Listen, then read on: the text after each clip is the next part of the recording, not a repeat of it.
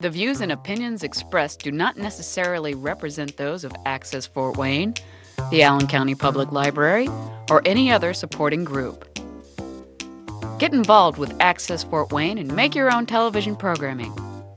Call 421-1250 to find out more.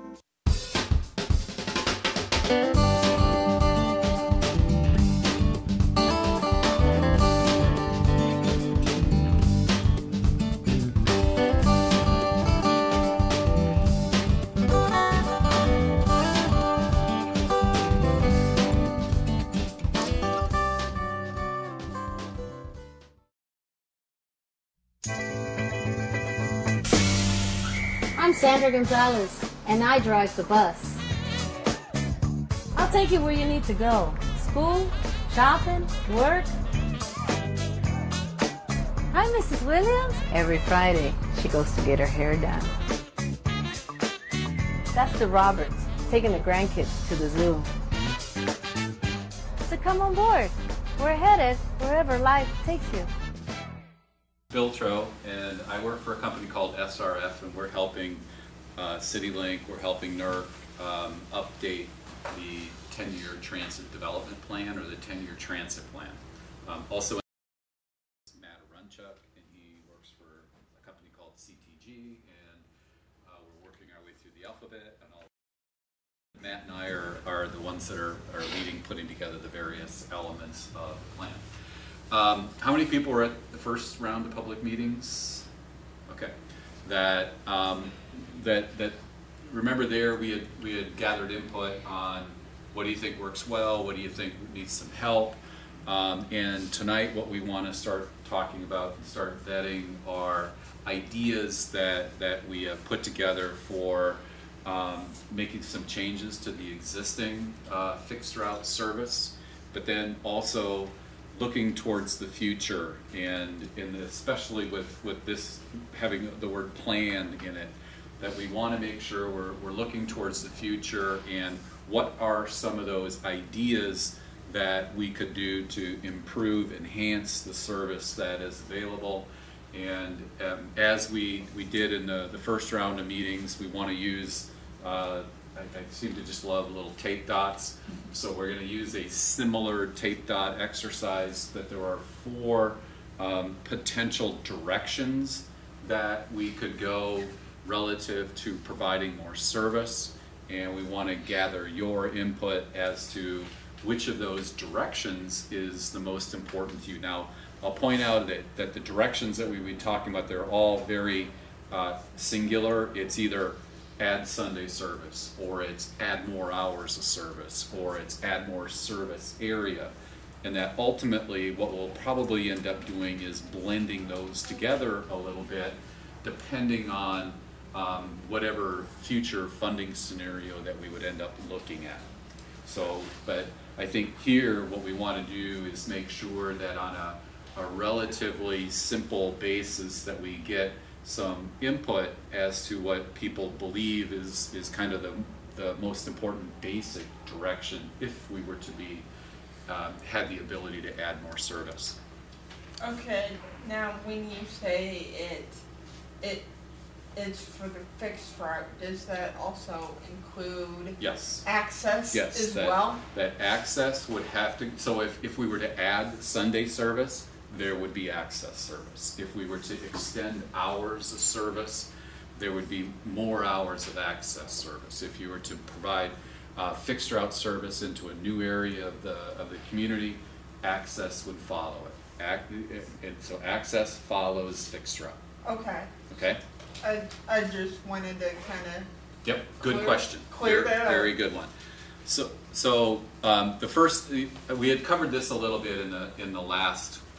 In the first public meeting also, but just to give you a little bit of background as to kind of how we put one of these together is that over the summer we spent a lot of time looking at and evaluating the current system. I've got a couple of things on that I'll go through with you because they help give us some direction as to what we would want to be looking at relative to deciding and determining whether or not there should be some changes, and that then we also have looked at the input that folks gave us on where we need more service or what things like that. And that this is the stage that we're in now is what we call is the service plan. Where do we need to be looking at new service? Where do we need to be looking at some changes to the existing service that first of all has to address a need? And I'll go over what some of those might be real quick. And then the whole idea at the end is and I guess as we've been going through, we've been documenting different parts, and then ultimately what we'll come up with is a cumulative plan. So when we're that big first milestone is because is looking at the existing system and determining whether or not there is the need to make a change, and that we basically look at these, I'll call these the 4 tenets of deciding whether or not we need to make some adjustments to the existing system. The first thing is looking at the performance of the routes.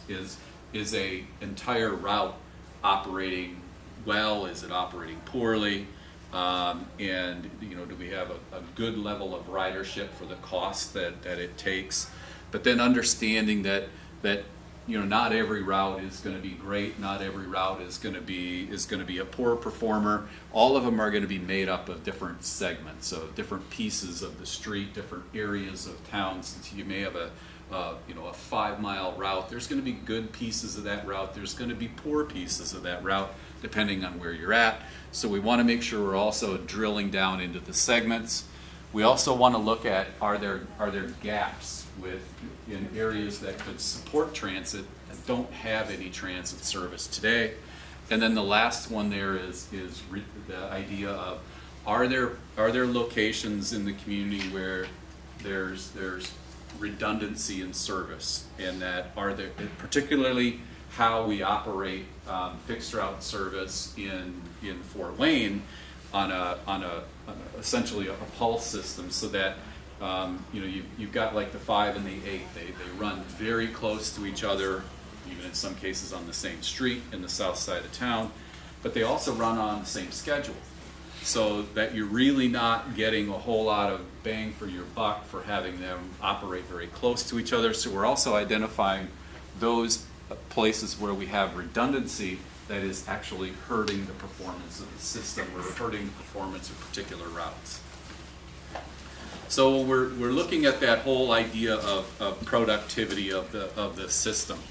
That what this map is showing us is the red lines, and what you can see here is the various colored lines are depicting each of the routes and the segments of the routes, and the different colors are measures of how well that route is actually performing. How many people is it actually moving for the cost of that service? And the red lines are those areas where the performance is, I would put it into the category of poor. You're not really carrying that many people. You're not moving that many people from where they want to go or where they are to where they want to go. The orange is below the system average. Kind of the yellow or the goldish color is about average for the system, and then the green is good. The greens are those areas where the system is performing very well, better than average or very well. And you can see that as we get to the fringe of the system is where things start to not perform as well, but then you also think about where service is provided, and as we start to get out to the fringe of the community, it's more lower density single family residential. Every now and then there's a pocket of high density residential, or there's a pocket of retail or a pocket of employment, but the density drops, and transit loves density, and the higher the density is, the better off the transit is going to perform. And then as we move to the center part of the city, that we have more density, we have more diversity in the various land uses, that is where the system is going to be performing the best. So that this is a map that we look at to help us understand where service is operating well and where it's not operating all that great. And that kind of a companion map to that one is this one. And what this is showing us is in the heavier black lines are all of the existing routes.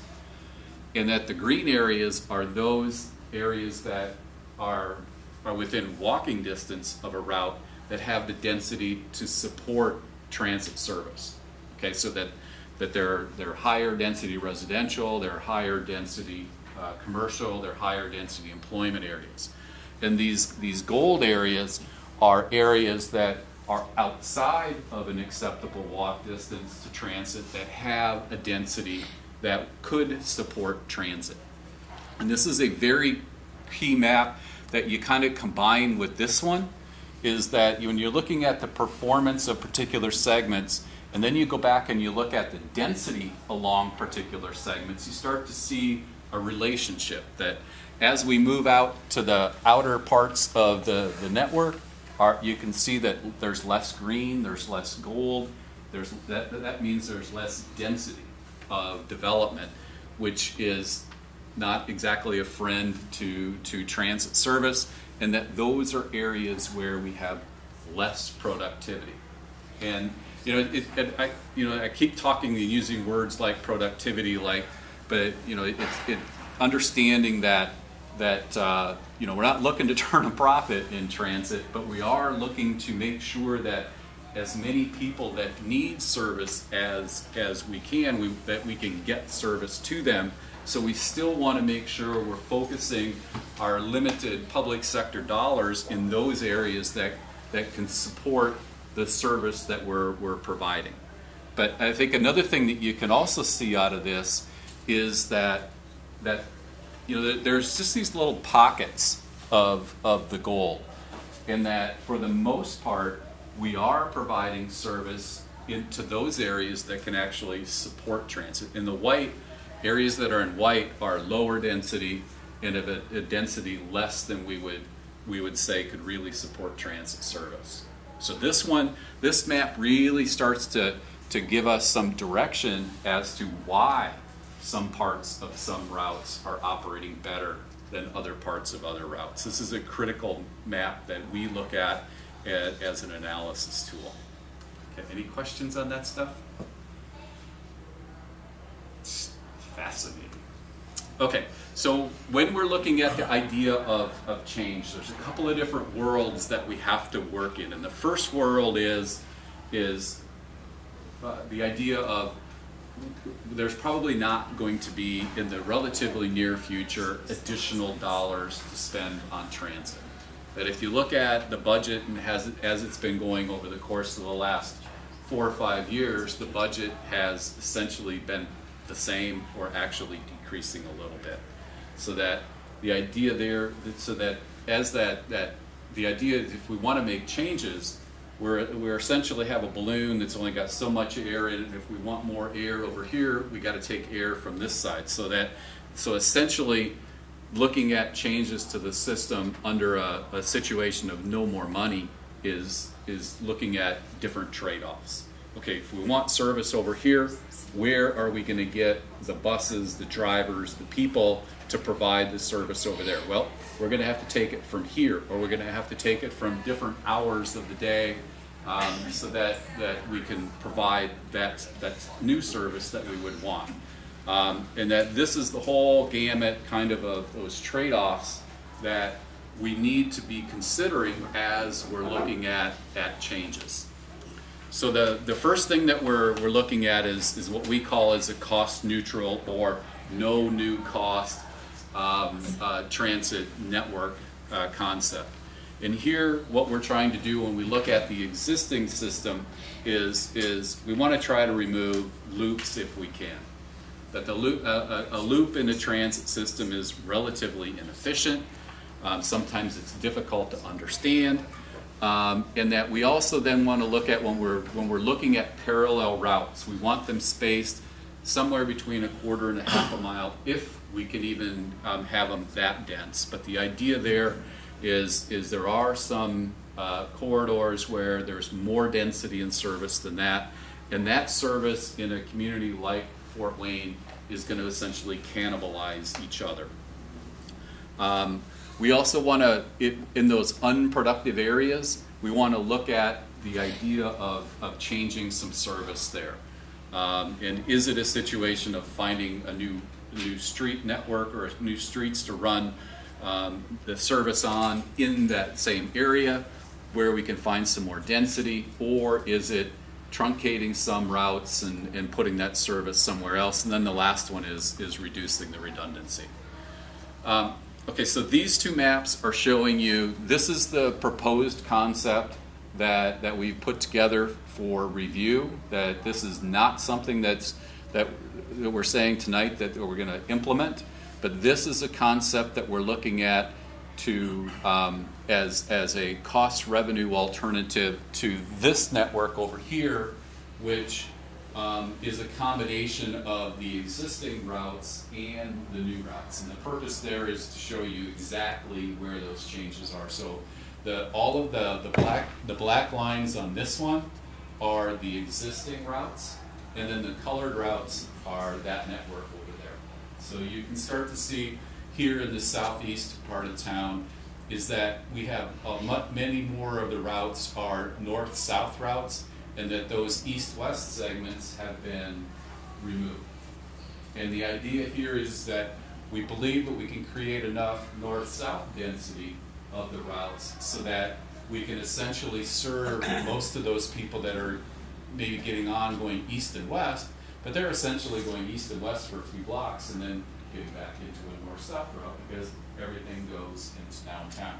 Most everything goes into downtown. So that what the purpose of this one is then you can see if there's just a black line that those are parts of the existing network that we're suggesting get removed.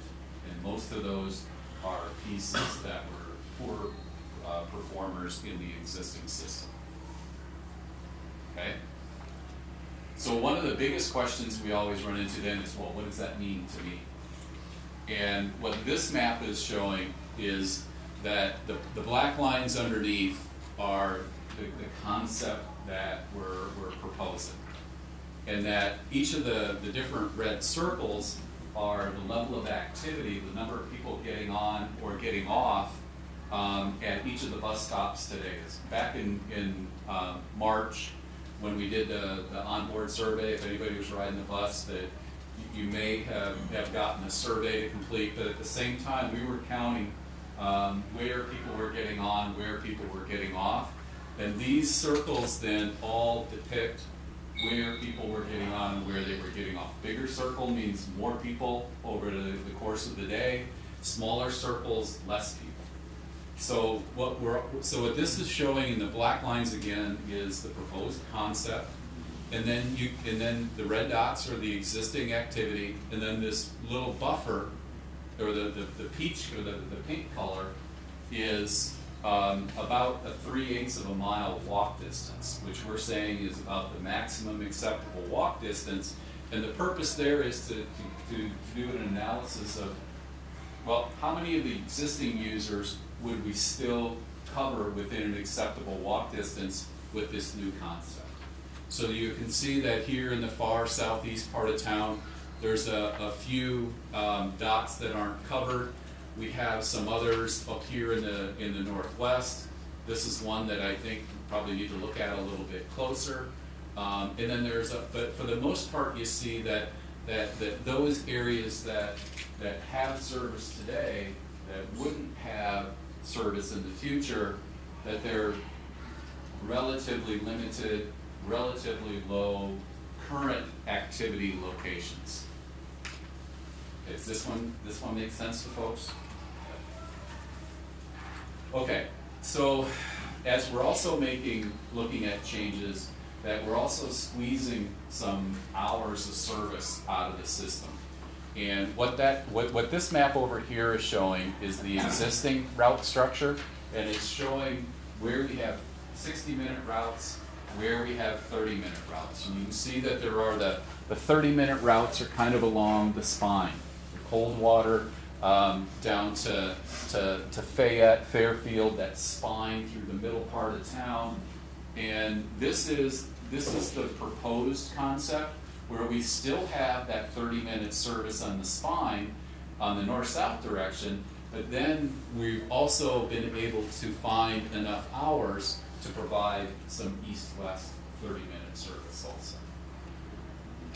So to me, that starts to be critical in that you're building then a little bit more accessibility, a little bit more coverage of that 30-minute service relative to the 60-minute service. And that this network is about the same cost as that network. There's actually a little bit of cost savings. Okay? So are you saying that there's going to be more buses running in the 30-minute segment with the plan that you're proposing versus the 60 minutes? Yes. You would have, so on 30 minutes you see a bus every 30 minutes. On the 60-minute segments you would only see a bus every hour. So you'd have better accessibility. So if, say that the story I told this morning is that if you needed to be work at 8 o'clock in the morning, you missed, and say your bus came by at 7:30, oops, I missed it. Well, today you're gonna be at least an hour late. But in the network here, if we can get more people access to 30-minute routes, well, you're only going to be 30 minutes late. And you're still going to be late, but you're only going to be 30 minutes late, as opposed to an hour. So this one gets us a little bit more coverage of more frequent service. Okay. So that's kind of. This is our, okay, if we don't have any more money, this is a suggestion that we're starting to talk with Citilink about, we're starting to talk to the city about, we're starting to talk about with other decision makers, we're starting to talk to the public about. But we also want to make sure that we're thinking and planning for the possibility of improving the system by expanding the number of dollars that we have to spend on transit. So that, I talked about this a little bit earlier, but there are essentially 4 directions that we see. Is that we can try to add more service area, going out, that here our service area comes down to the south there, but can we provide more service further out? Can we provide service into some of those wedges that don't have any service today? Plus, does it make sense to do that? So that would be the idea of creating additional coverage. We could add to the frequency, so we could create more 30-minute routes where today, or even in this scenario that we have 60-minute routes, can we create more 30-minute routes? Can we provide service later into the evening during the week and on Saturdays? Or can we provide Sunday service? So the combination when we're looking at these, what we would need to be able to do is find at least 10% more funding for transit service than we're seeing today. And that if we did that, we could do any one of these things that we're showing here. So that the idea of saying, well, I want it all, that's probably not a reasonable scenario, because you would have to increase transit funding by 40 or 50% over what we're seeing today. And that's going to be a stretch unless a lot of the funding rules that we have change. And whether or not the community would support that. Okay? So when we start to, and then this leads us to the exercise that we want to do, is that, I had these 4 basic ideas, in that we've got maps in the back that mirror exactly what this is, and that everybody's going to get 4 tape dots from red, yellow, blue, and green. And what I would want you to do is go to each of the maps, and there's 4 maps, or I guess combination of 4 halves of a map. And that one map has the label up here is Add Sunday Fixed Route and Paratransit Service. That would be one of those 4 directions that we could go. And this would, and if this is your most important idea, I would want you to put your red dot on that one. And then we've got another map that is add frequency, and what we're saying is that if we could get 10% more, that we could add some more frequency on 2 additional routes, and what we're just suggesting is one that goes up to the northwest, one that goes up to the northeast.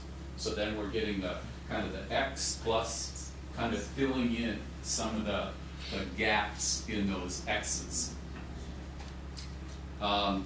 And then the third option would be to extend the weekday and Saturday hours of service.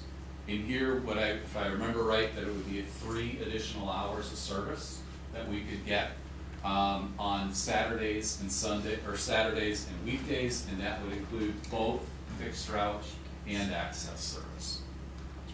And then the fourth one, and this is kind of the 2-step process on this one, is this one is extending service into those unserved areas relative to today.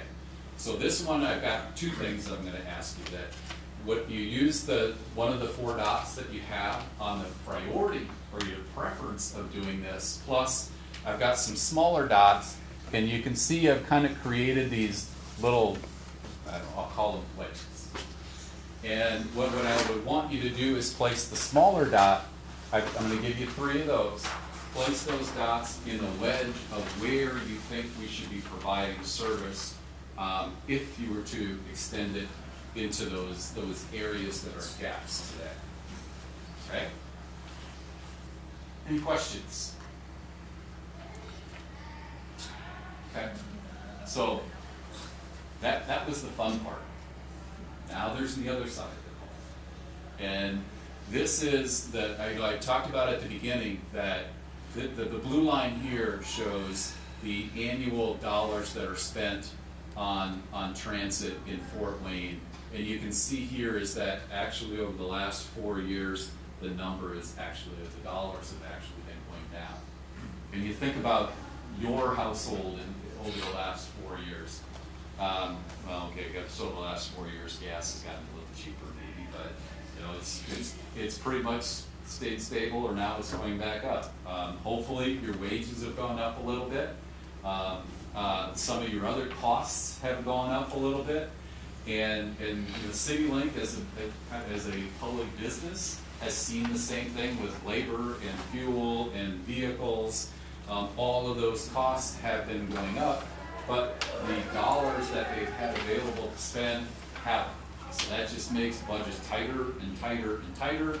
When you see it occurring over that many years, you start to ask yourself, well, if this doesn't change, well, we're at a tipping point of needing to make some hard decisions of not thinking about expanding service, but maybe thinking about even contracting service. And that what I wanted to just make sure that everybody understood is that even with here what we would be talking about is a 10% increase, but even if we start talking about a 5% decrease in the level of funding that there is, that we would have to, if there's a 5%, you'd have to start thinking about cutting a route.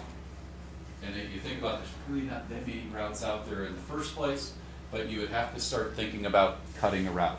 Or you would have to start thinking about cutting an hour of service out of the whole system on a daily basis. Or you would have to start thinking about taking one of those relatively small number of 30-minute routes and turning it into a 60-minute route. So that is a relatively small decrease in funding, has to me some very big negative outcomes relative to service. But even if, so that, you know, where we're talking about a 10% increase allows us to add Sunday service, that same 10% looking at it on a decrease results in cutting Saturday service into the realm of a conversation of, well, geez, our budget keeps going down, our costs keep going up.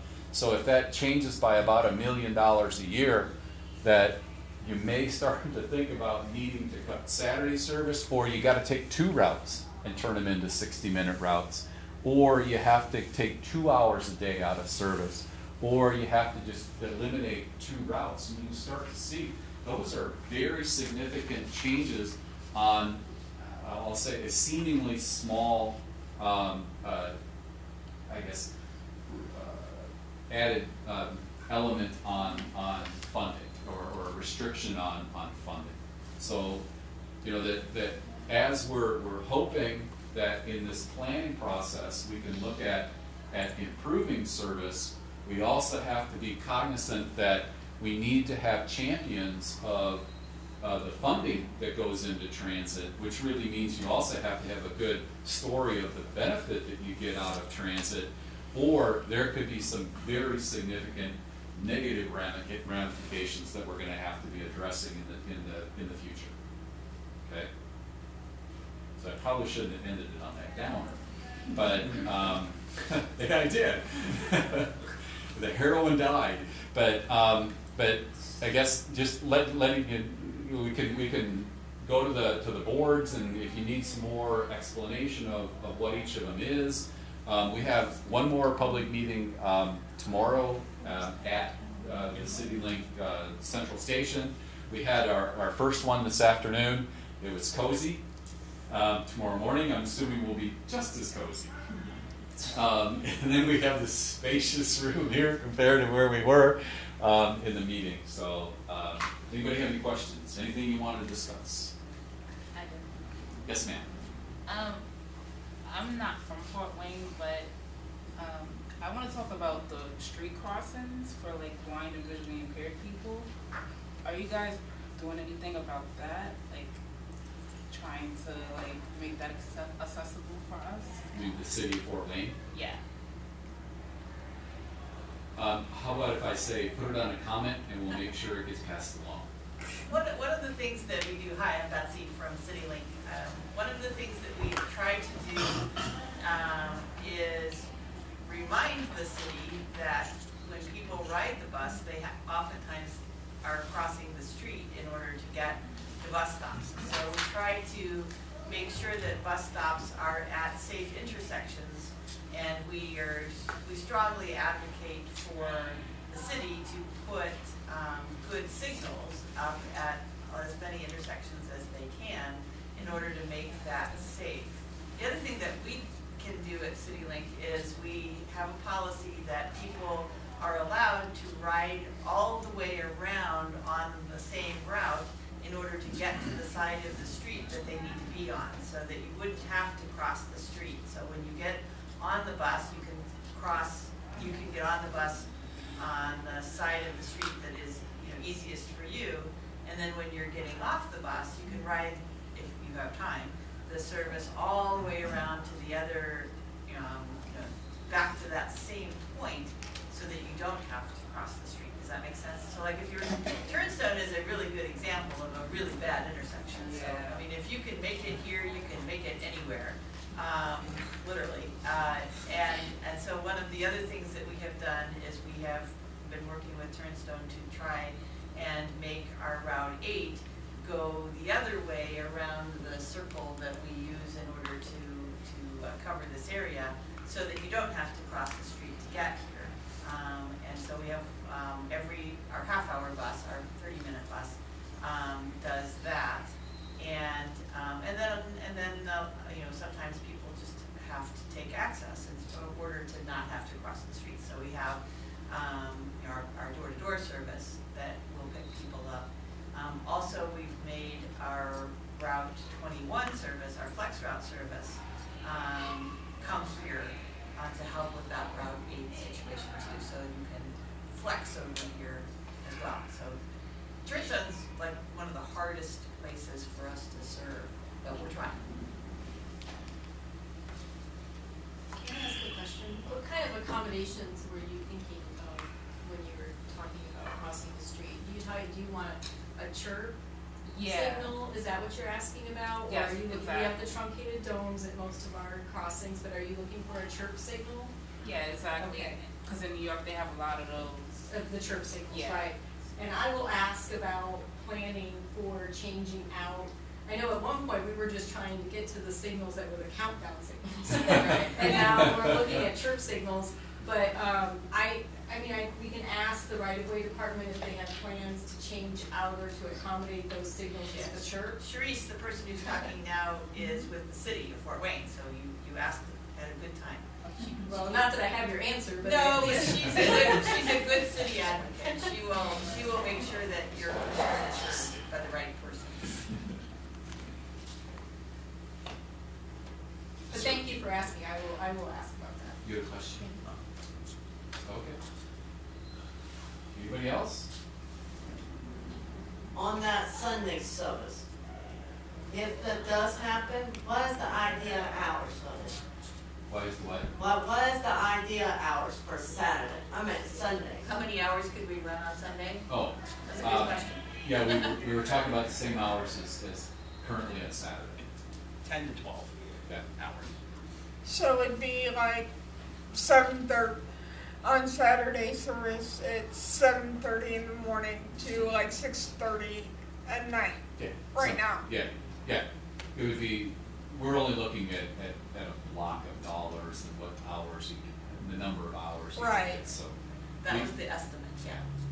That's what they were guessing. in some places, kind of slide that around a little bit, since you don't necessarily have the jobs that start real early on a Sunday. So maybe you kind of push that back an hour, and then that gives you the ability to have an extra hour later than maybe you would on Saturday in this case. But you can slide that around to adjust based on what you think is the need. Gee, thanks, Betsy. I was talking to Matt because you guys must go to the same place. There's lots of churches in Fort Wayne. I think we are known as a city of churches. I could be wrong. I think you're right. Okay. Anything else? Then if you want to, all of the 4 boards that we need are 3 boards that we need are back in the corner here. We can kind of move some chairs out. Yeah, and then you can just, as you were Catholic, it's just communion, you can take off. Oh, my mother hates me more. Right.